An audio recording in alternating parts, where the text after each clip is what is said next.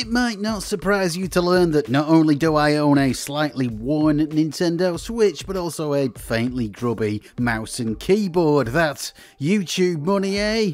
But you might not know that all three of these things can work together in perfect harmony. Sometimes there are apparently a few, not loads, but a few Switch games with native keyboard and mouse support. No hacking, no homebrew, all you need to do is plug into the USB slots on the dock. So where does this get us? What can we play? Well, first up, let's take a look at Doom. A perfectly respectable port of the original by Bethesda. It even supports some mods. It plays fine with the standard controllers. Does it work old school style? No, it doesn't. The keyboard works, but no mouse, which is a bit of a problem. I tried every type of troubleshooting I could think of. There's no option in the settings. I tried other mice and, well, it's just not working. Back to the controller for this one. It's not set up for keyboard only, by the way, really old school DOS style. There's no way to fire, half the essential functions are missing. It's not the actual original Doom 1993 keyboard layout, which you could play just on keys. It's broken. You can have one hand on the keyboard and one on a Joy-Con. That might raise some eyebrows at your LAN party, but I can't see that there's a massive benefit to playing that way. I was beginning to suspect that there might be something wrong with my Switch or my dock, at least, but thankfully though, Quake eased my mind. Another port by Bethesda, another good one, and this time keyboard and mouse support isn't just a mirage. In fact, it works really well and feels like a bit of an upgrade actually, and yes, games that require precise aiming always seem to work better with a mouse, don't they? Unless it's really tuned for something else. That's not a particularly controversial point, I'm sure. Old school PC game Quake was definitely made with this sort of input in mind. It's not unplayable with a controller, but it does seem to work noticeably better this way. Why Doom doesn't function, I don't really know. A few Reddit posts I've found do mention the same problem, so it's not just me, but Quake hits the spot. It's been a while since I played this game properly. I think the last version I played was on the Saturn. It is a bit smoother on the Switch, and unless you're into serious modding, this makes a good showing here. And it is portable and it's cheap. The multiplayer seems to be okay as well too. But hey, the Switch is a diverse platform. Ancient boomer shooters is, well, there's more to it than that. What else can we try? Well, for a totally different type of game in every possible way, how about Hypnospace Outlaw? An offbeat indie title that sounds really like something a reviewer would say, doesn't it? An offbeat indie title that hits all the right notes. That'll be the subheading in my Guardian review. Thankfully, there is a free demo of this, so I can determine if mouse and keyboard is actually supported and not just a rumour before I lay out any money, and well, yes, it very much is. And also, like Quake, it is a definite improvement, but for totally different reasons. This is a sort of old school internet simulator where you play as a moderator on a retro future 90s nostalgia internet thing that people log into through their dreams. Yeah, it is dangerously offbeat, and it's got its own OS and browser style interface that you can control with mouse and keyboard if you have them plugged in. You can play this with just the standard controller and touchscreen. You can even use motion controls. It works just fine, but real mouse control does improve the experience. This is a port of a game that started out on PC, and it's not hard to tell. I am pretty taken with this game, so much so that I have actually gone ahead and bought it, but not the Switch version. Getting it on Steam seemed like a better idea. I'd rather play the Windows version on my desktop. And that might be the problem with keyboard and mouse support on the Switch. There are a few other games that reputedly do support it, but none that I really need the Switch port of. Quake 2, Factorio and Tactics Ogre Resurrection, all games I might want to try, but probably not on Switch. They're not exclusives. Are there any others? Well, sources online only mention the handful of games I've already talked about, and there doesn't seem to be a definitive list anywhere, and you can't search for keyboard and mouse games specifically on the eShop either. I've gone through all the games I own pretty much, and no others seem to have native support. I was hoping Disco Elysium might do, that would have improved this port quite a bit, but no. Dark Souls is a bit better, but that is also a no, and probably a surprise to no one, but Mario Kart doesn't support keyboard and mouse either. Neither does Super Mario Odyssey or Super Mario 3D World or any of the other big Nintendo releases. What about Fortnite? That is a cross-platform release, but that's still very much a no. Apex Legends is the same, and so is Rocket League. No keyboard, no mouse, and it's the same deal for Overwatch 2 as well.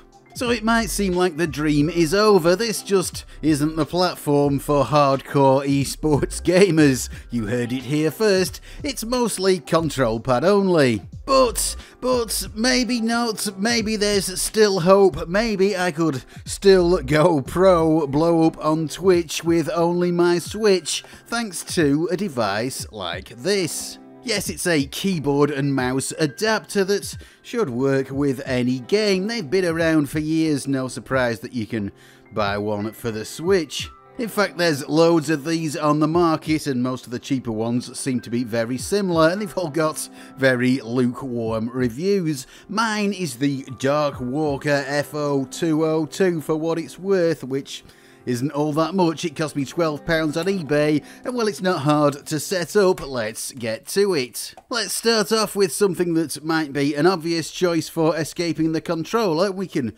revisit Fortnite, and yes, this isn't my game. Really, I'm not even going to attempt building. And I may be a little bit behind the curve here, but finally I do get to talk about Fortnite. And weirdly, somehow this is okay, it plays quite well. These adapters work by just taking the keyboard and mouse data that they output and converting them to the controller outputs that the console expects. The Switch here thinks it's just talking to a standard Pro controller, so there's no other hacks or anything else needed. I thought this was going to be terrible, but it's really not. In fact, I actually prefer it. If you're a serious Fortnite player, well, you're probably not watching this video, but if you are watching this video, you might notice the difference between this and native mouse and keyboard, but it doesn't feel noticeably off to me. The vehicle controls are a bit odd, but even with the controller, they're not quite what I was expecting. The biggest problem with this is that you can't remap anything, but that's just a flaw with this and a lot of the other cheaper adapters that you can buy. The left stick is mapped to WASD, the mouse is the right stick, and L and R. The rest of the buttons are mostly keys on the left side of the keyboard. You can reconfigure controls on the Switch, which does help, but it would be way better if you could just remap the whole thing. It's okay for Fortnite as it is, but I would change it a bit if I could, and you can do that with some of the higher end adapters. The story is pretty much the same with other similar games like Apex Legends. Again, it's fine, probably better than with the standard controller for me. This is even less my game than Fortnite, but it seems to work well. In fact, maybe a bit too well. This is a bit of a controversial practice. Some might even call it cheating because mouse and keyboard give so much of an advantage. A lot of games have a separate matchmaking for PC and console because of this, so to see me play this way might trigger some people. Luckily, I am so totally inept at first-person shooters that even a boost like this is not going to put me ahead of anyone, and that's just as true in Overwatch 2, the other big free-to-play shooter on the Switch right now. It's a long-running debate about cross-platform PC matchmaking and input devices. Quake does allow PC matchups, by the way, but let's not get bogged down in all that. I am really not the man to guide you through this minefield of gamer drama. What about Nintendo first-party games? You know, the exclusives you bought the Switch for? Well, Mario Kart 8 is absolutely the biggest of them all, and well, it's not totally unplayable this way, but it doesn't really add anything. The mouse analog input does nothing in the standard configuration, but even if you can remap, there doesn't seem to be much point to this. Same with Mario Odyssey, you can play it, but mouse and keyboard doesn't really add anything. Something you could say for any game, I would think, where Mario is the main character. They're not made for this control method. You don't really need precise aiming or a ton of hotkeys. Unless you have a special need for a keyboard and mouse setup, I don't think this will be much use in these games for the average gamer. But there is one Nintendo exclusive I am very curious to try, one that might be improved by this, The Legend of Zelda Tears of the Kingdom. How does Link feel after grafting on these very un-console-like controls? Well, better than Mario, definitely. It sort of works, it's an interesting change. Once again, I'm stuck with the problem of not being able to quite remap my inputs how I would like, curse my cheap adapter, but in general, keyboard and mouse, it kinda works. Even after 100 hours of Tears of the Kingdom, I still find myself tripping over the controls a little bit. I mean, it's not a huge issue, but for some reason it's just never felt as natural as it has on other games that I've sunk a lot of time into. An alternative is tempting, but this one doesn't really solve the problem. Manipulating objects with Ultra Hand is a little bit awkward, and it would be great if you had a pointer interface that let you move things around like it's a CAD program or something, but this adapter just isn't going to be able to do that. It just maps the left stick to the mouse. It can't remake the whole interface. And on top of that, many other things just don't work as well. I really thought aiming bows would be better, but the mouse translates to controls that seem quite jumpy. I'm going to be sticking with a controller going forward. It feels better, it's more convenient, but if you had maybe a better quality adapter with full remapping and tweaking, I wouldn't think you were mad for preferring it this way. And if this is the one thing holding you back from playing Tears of the Kingdom or Breath of the Wild or any Switch titles, an adapter might work for you.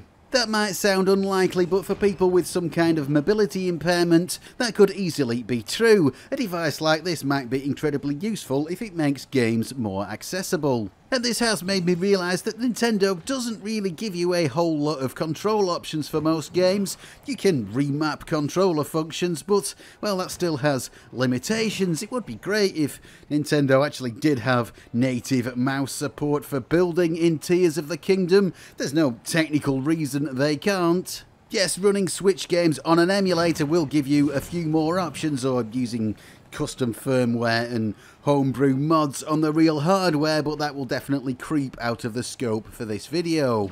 I did check, I can't find any unofficial Tears of the Kingdom mods that do add proper mouse control. Maybe somebody will come up with one in the future. So yes, we're left with the very unsurprising conclusion that if you really want to play games with keyboard and mouse, well, the Switch isn't absolutely the best platform, but you can if you need to. So let's call halt on this one here. Thank you to my Patreons, whose generous contributions do help me buy stuff like Switch keyboard adapters. That's not really selling it, is it? If you would like to join them, there is a link below. That would be amazing. And I will say thank you for watching, goodbye, sayonara, and see you later, alligator.